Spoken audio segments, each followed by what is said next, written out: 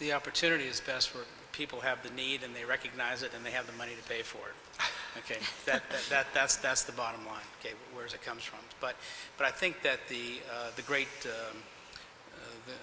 the new territory, you know, the great unconquered lands are definitely in the enterprise. They're in the individual buildings that are not attractive to the carriers for a whole bunch of reasons. That need this amplification. People, over the last 10 years, no, 7 or 8 years, you know, we've already gotten to all the low-hanging fruit. We've already gotten to all the stadiums. We've gotten to the campuses. We've gotten to large public venues and so forth. And now the great frontier is really what we used to call the great unwashed, and that is the underserved marketplace, which is the enterprise. And I think the carriers are shifting some of their resources to provide for that. But fundamentally, in the future, it's going to have to be some sort of a sharing of those expenses between the carrier, the building owner, and the tenant. I think once we cross the barrier to where the tenant now, the demand is so high and they see the importance of full bar service, you know, fundamentally very high uploads and download speeds, that they'll be more inclined to add something to their monthly rental, or to cough up some initial money when they move in on their build out expenses, you know, to make all this happen. But there are lots of places that need this, and the business models are changing to make that happen, you know, more rapidly. I would agree on the market that is probably where the biggest opportunity is, that it's the enterprise, to getting the tenant to be able to order it themselves if they choose to. But they mentioned interesting public safety. I think that's one that actually might help lead the way in terms of acceptance of another spending category. It's required going forward. And they should have the funding after these actions. They're going to fund it. They're just not kind of a choice. Maybe we have the opportunity to grab that. Look, this you have to do this. This is a similar system. You're just going to have it for other reasons. And the fact that we get people exposed to more wireless is good in terms of considering new models. But we also often mention Wi-Fi, enterprise Wi-Fi. To have really high QoS Wi-Fi actually takes quite a bit of work as well, and it doesn't come for free in terms of installation. And as long as the DAS small cell community acts more as one across all these verticals, Wi-Fi, public safety, small cell, DAS, I think we actually all benefit to help the customer getting more accustomed to holistic way of looking at cellular coverage. Got it. Okay, so I have a two-part answer. So first of all, so we started talking about a little bit of innovation in the DAS space in particular, but there's also innovation going on in the small cell space. And I think from that perspective, that's good for the enterprise. So I mean, if we look at where we were 6 months ago, a year, 2 years ago, all DAS is basically, looked the same or felt the same. They were, there's a certain amount of fiber, there's a certain amount of coax, there's head-end equipment, there's closet equipment, that sort of thing.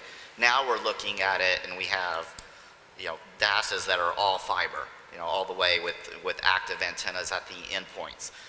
We have digital DAS. We have, a variety of things that are going on in that perspective, that equipment.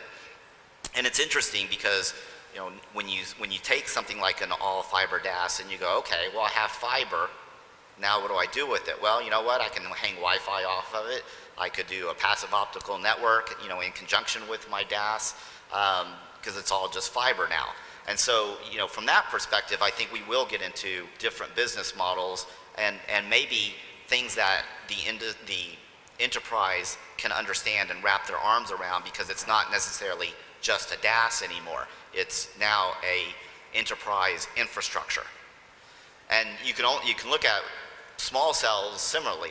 If you take Cisco as an example, there's an access point with a 3G plug-in module. Well, probably within, say even by the end of the year, there will be a 4G plug-in module.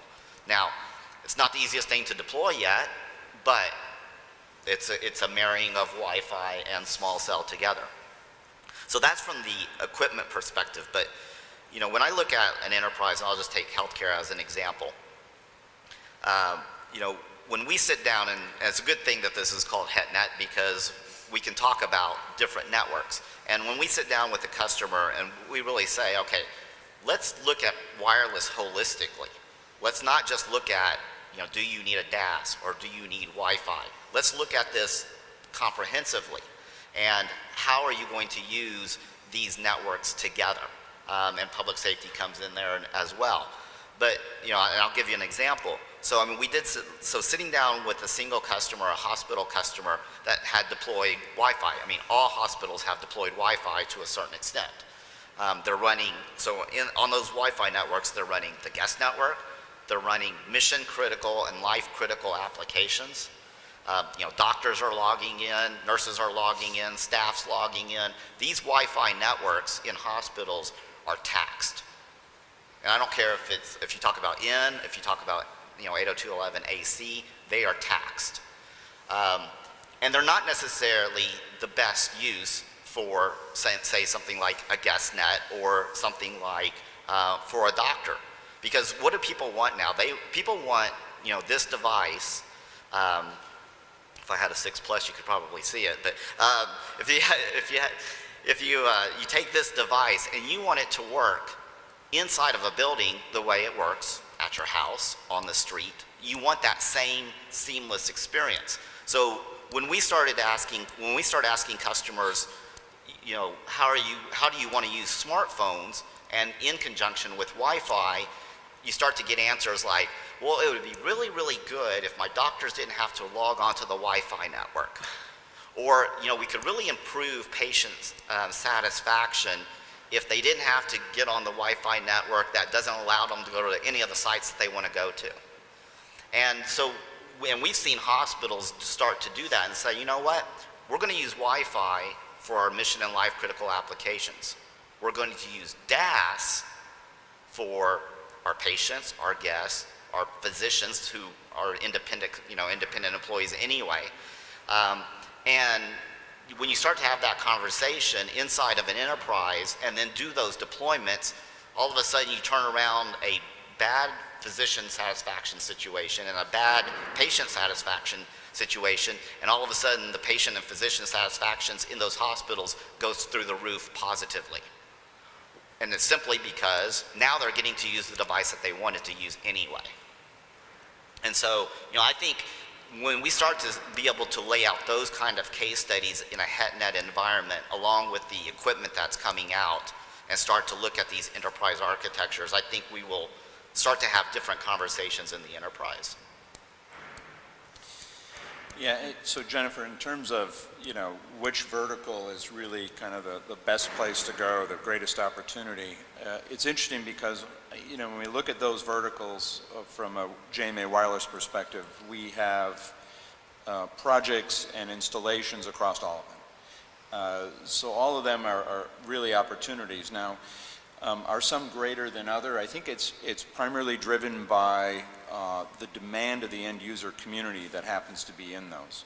So when you have environments, I like to use the example, we see a lot going on in stadiums, large scale stadiums like NFL stadiums. And when we did the project with Levi's Stadium for the San Francisco 49ers, and the Levi's team built an application for the stadium so you could view cameras, select any camera while you're watching a football game.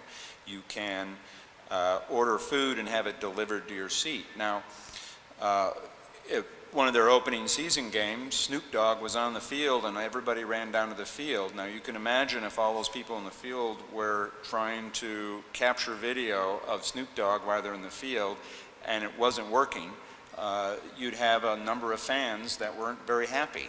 And it's Levi's goal to have a lot of happy fans that want to come back to games. It's a driver from the VP of marketing at the NFL level to drive fan experience, and it just so happens that the type of fans that go to games like to share with their friends that they're at the game. So it's a big demand driver. It's a requirement, really, for stadiums to provide that kind of experience these days, which means that those environments are good environments to go into because they have high demand to ensure this kind of connectivity. Most of the stadiums are thinking heterogeneously, so you have Wi-Fi or you have cellular capacity and coverage in those environments. But to the point about heterogeneous networks, the other challenge there is when you roam. Most often people don't want to go in and have to take the time to log into that Wi-Fi network, right? And you go into many of those environments, and what happens when I'm in there and I move from there to another part of the stadium, or I move from that stadium to the parking lot? So I would prefer that there's this seamless connectivity without any act on my part. And that's really the benefit of having a fully integrated DAS system from macro all the way into the facility. So I think those are some of the factors that really create demand for which verticals. The last thing I'll say on public safety, I think in some ways it's less a vertical than it is a set of capabilities that you want to have available in the different venues. So Levi Stadium, we run public safety over the same DAS system. So they can have their dedicated frequencies for their public safety devices. So I think it's a requirement to have public safety support in many specific venues, albeit, yes, public safety could be its own service as well. We've talked, you know, all of this is interesting. Then we talk about throw new acronyms to the conversation. VoLTE, Voice over LTE, Wi-Fi, Voice over Wi-Fi. How does each new standard or upgrade in the technology affect a DAS or small cell environment? Does it create more complication, more needs for each of your respective businesses to come in and check on it? And therefore, I guess looking at it from the enterprise side, does it create more sticker shock for them?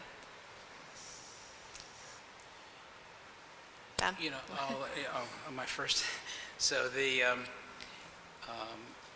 I think at first it's more complicated, and then eventually as the technologies get accepted and they become more sound and they become more commonplace, then it becomes a lot less complicated, you know, for sure. Getting back to the point that we were talking about just previously, I always, you know, the DAS was always to me this, you know, this separate thing that people did, and I included Wi-Fi in the DAS, and I included public safety, you know, in the DAS side because that was wireless communications. And I think as time goes on, you'll see that, especially with passive optical networks, that in fact the DAS could become the network, or the DAS is indistinguishable in the network of the entire building. Okay, so it's not like here's the DAS and here's the thing. You put an all fiber DAS in a passive optical network, and you know you can't see the difference in a sense, right? So I think that's really an important concept, that all this is married to. There's the convergence of these things. So it's just not you have to just go pay for a DAS. You put in a network that just happens to have Wi-Fi, DAS, public safety, and security, and a whole bunch of other things, all the other things in it. And that's what these gentlemen are talking about in these stadiums. They have massive networks, and they don't have a network for every one of these applications. It's pretty much the same network with a lot of applications hanging off of it, and I think that's what fiber probably does for you in passive, and the high-speed passive optical networks do for you. As far as the other technologies, they'll be integrated. I think they're more complicated at the beginning, but I'm sure they'll save time and money, over the long run. From a T connectivity perspective, this is an area that we were quite sensitive as we were developing more recent generations of products, is to leverage the fact that DAS has a centralized point of interface, so contact to where the operator comes to the premise. And as long as not too many new spectral components are added that are used, DAS does provide a degree of upgradability if the system is thoughtfully designed up front, and gives certain advantages to equivalent deployments that with individual small cells that may have to be maintained on an individual basis. So I think DAS in some embodiments can provide a good degree of future-proofing as some of these new services and new variants come online. So not like a rip and replace when We are of the belief that you can, with the right choices up front, Right. Provided by the OEM, that we can delay that rip and replace cycle and make it an add-on if needed or if wanted for a longer period of time. Kevin, do you? Yeah, I think, so if history, or we'll see if history repeats itself, because I think Paula brought up the fact that, if a DAS is, say, 5 years old now, I mean, we're in a normal technology refresh cycle from that perspective. And the requirements today versus what they were 5 years ago are dramatically different. And you're lucky if maybe the only thing in a 5-year-old system today would be the coax. I mean, sorry, the conduit. That might be the only thing that's salvageable, because it would be if we looked at it today, it would be a brand new design, much more rigor in that design, voice versus data type discussion. I think today we're a lot smarter than we were 5 years ago, and so I do think that we are getting to the point where there can be some longevity, as you mentioned, that because we are understanding that there is going to be more spectrum, as an example, and so we can start to plan for that ahead of time and build equipment that can handle plug-in modules or that sort of thing. But when you bring up things like voice over LTE or those types of technologies, they're brand new, and so we know how to do a DAS that can do voice over UMTS as an example, and handle data as well. Now when we start to push voice over LTE, which is just more data onto that same network, there may be changes required. In fact, I think every chance I get, I ask that question of what kind of changes are going to be required, and I think we just don't know yet. I think we know that signal levels are going to get hotter and hotter, that we are going to need more capable base stations or remote radio heads or whatever to drive the DAS. But chances are we will be tweaking systems as things like voice over LTE rolls out, and we learn, okay, this is really what it means to roll those kind of things out, and we'll go through some tweaks. I don't see that it would be a rip and replace if we fast forward 5 years from now. I don't think we will be in a rip and replace situation, but you know what, there's so much innovation. So it may not just be the application, it may be these infrastructure architectures that go, you know what, it is a DAS, and it is a PON, and it is an Ethernet, and it is all of these things, and I'm deploying a new network, not because I needed to rip and replace my DAS, but I can get all of these other things now. And so that might be the discussion 5 years from now. I guess, so the space shuttle wasn't an upgrade to an Apollo rocket, so it was pretty much a rip and replace. But over a long period of time and a significant difference in functionality that it provided. So, at JMA Wireless, one of the things we focus a lot on as we innovated the DAS gear is to ensure that we have modularity in the design, so that as some of the new technologies and the new services that the carriers want to deliver into these venues over these different bands of spectrum they have, that we can shift, or we can change out the modules and reutilize the fiber that's in place, reutilize some of the antenna technology that's in place. So there is a good foundation of core technology that can be reused. And if you look at every step along the way, from the time that energy comes out of an antenna all the way back to where it's coming back into the core infrastructure, and then you think of VoLTE, where we're now talking about going to 100% data to your device and including your voice call, there is an evolution of capabilities all along that path that will evolve. We believe there's a bunch of equipment in that path when it comes to the DAS systems that are going to be very upgradable, if you will. They're going to support the ability to migrate to that stage. So I think in terms of this, it's number one, when you start the process, it's all about ensuring the original design is right. Because I'll be honest with you, we have rip and replaces going on where just the original equipment that was put in was never really designed to be able to supply that kind of venue, the service it needed. And as a result, they had to reinvest into an entirely different system. And that had nothing to do with age. This stuff is 12 months old. So I think you got to be cautious on the very front end to make sure that it's thoughtful in terms of the design for the environment and the venue you want to go into, to make sure that you have the right solution in the first place, and then forecast and work with your vendors and integrators, operators on how that will evolve with their services over time. If you look, one of the discussion points we were having yesterday with one of my contacts is this: if you look at the carrier spending out in the outer years, next call it 3 to 5 years, you know, CapEx or capital expenditures has been on a constant rise despite my models calling for a decline. We've not seen that.